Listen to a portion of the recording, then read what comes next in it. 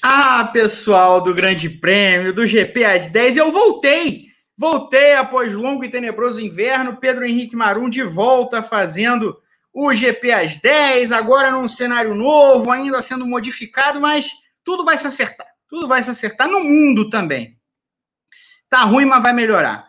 Bom, quem também está andando nessa onda do tá ruim, mas vai melhorar é a Ferrari, porque a Ferrari teve uma das suas piores temporadas da história em 2020, né?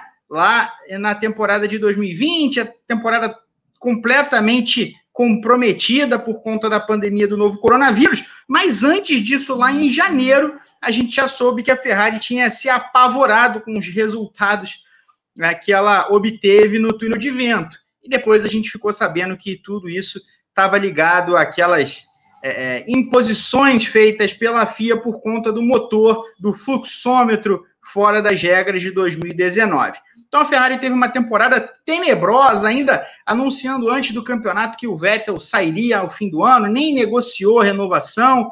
No fim das contas, o Vettel e a Ferrari não conversavam mais, iam se arrastando até a linha de chegada. Mas agora, em 2021, é diferente. A Ferrari tem um novo piloto, uma nova dupla de pilotos, claro, liderada pelo Charles Leclerc, que tem contrato longo até 2024, com o Carlos Sainz vindo de 2 anos muito bons da McLaren, pela primeira vez na carreira numa equipe de ponta, embora a Ferrari esteja no pelotão nesse momento junto com a McLaren, que é curioso, né? Ele guiou aí pelas 2 equipes mais tradicionais, talvez na história da Fórmula 1, mas nenhuma das duas sendo equipe de ponta no momento. A gente acredita que a Ferrari vai ser logo, novamente. A Ferrari refez seu motor, né? Precisava fazer isso, porque a situação era muito complicada no ano passado. Era um déficit, era um motor deficitário, não tinha potência de reta.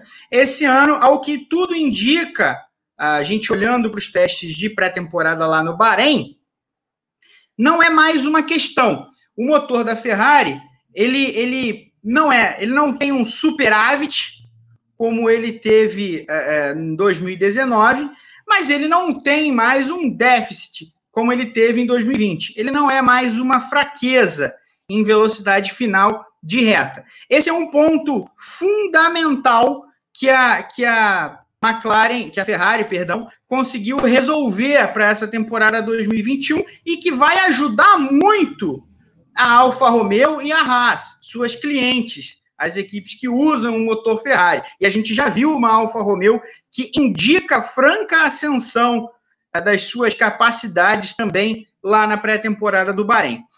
A Ferrari conseguiu andar nas primeiras colocações em dado momento do Bahrein, andando com pneus super macios, o Leclerc, o Sainz, mas isso é o de menos. O mais importante é ver os ritmos. A Ferrari era a equipe que mais tinha respostas a dar. A Ferrari entendeu algumas coisas, entendeu qual a sua identidade. Ela conseguiu passar pelos testes sem grandes problemas de confiabilidade. Ela conseguiu ver que o seu motor não tem mais um déficit de potência. Isso era fundamental. Mas o carro ainda tinha vários outros problemas no ano passado. E a Ferrari ainda precisa saber como resolver questões. Ela nem escondeu a sua traseira com o seu assoalho novo na nova regra da FIA, mas essas mudanças no assoalho são as poucas mudanças que as equipes eram permitidas a fazer esse ano, né? Com motor, com alguma coisa ali no trem de força, mas os carros são essencialmente versões atualizadas de 2020. Então a Ferrari não pôde fazer grandes mudanças no conjunto, na origem do carro, na forma como ele é nascido. O que a gente viu na pré-temporada é uma Ferrari que entrega até algum desempenho, mas que ainda tem problemas em ritmo de corrida.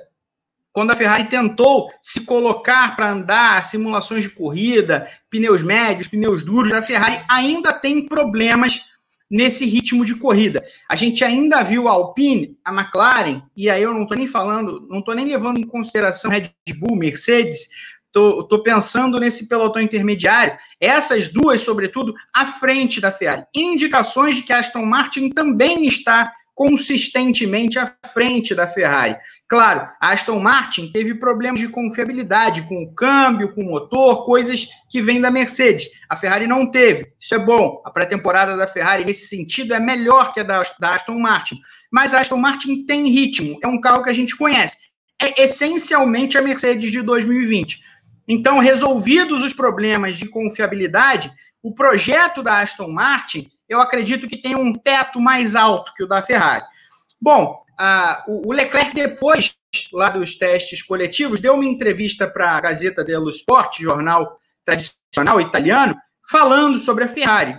E ele disse que a Ferrari não fará milagres. Creio que ninguém estava nem esperando isso, né? A Ferrari não vai vencer corridas em 2021, salvo uma sorte muito grande, como aconteceu com a AlphaTauri e o Gasly no ano passado. Ela não vai definitivamente lutar pelo título mundial.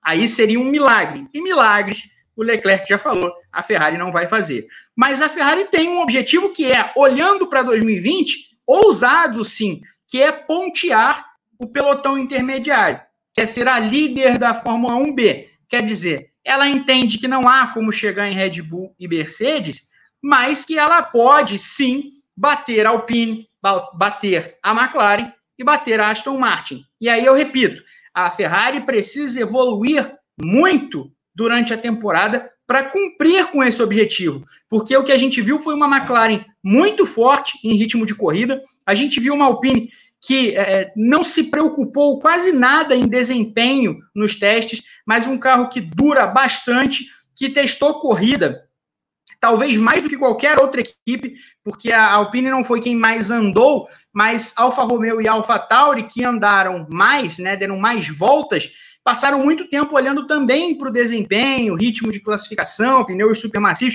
A Alpine praticamente não fez isso, então foi ela quem mais testou ritmo de corrida ao longo da pré-temporada. E a Aston Martin, que, como eu já falei, tem problemas de confiabilidade, mas o carro é bom. Então, o que a Ferrari quer, essencialmente, e é óbvio, antes de seguir, a AlphaTauri, que é um player nessa disputa, sim, com o carro muito atualizado, fácil de guiar, o carro mais fácil de guiar na Fórmula 1 e rápido, agora com um escritório até dentro da fábrica da Red Bull.